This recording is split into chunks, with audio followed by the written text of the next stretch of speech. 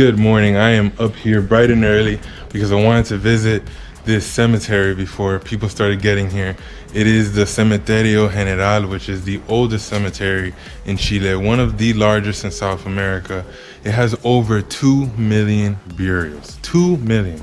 That's insane. And right behind me, you can see where some of the most important people that ever lived in Chile were here buried. And a lot of these people are influential families.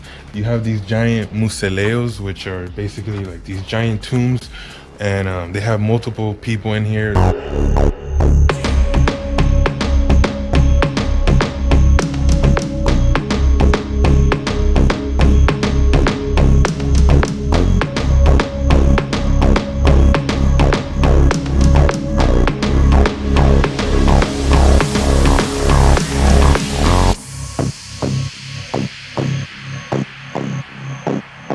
This is like a underground mausoleo.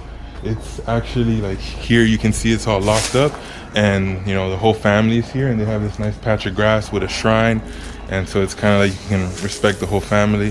I also thought it was a good idea.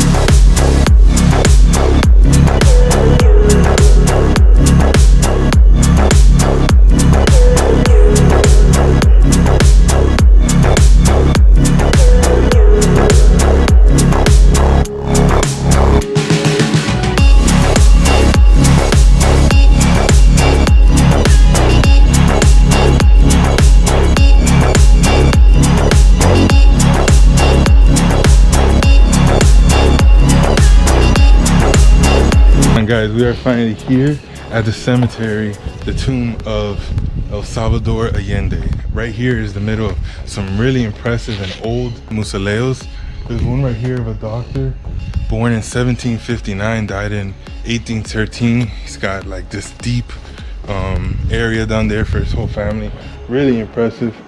This is actually the whole family of Allende as well.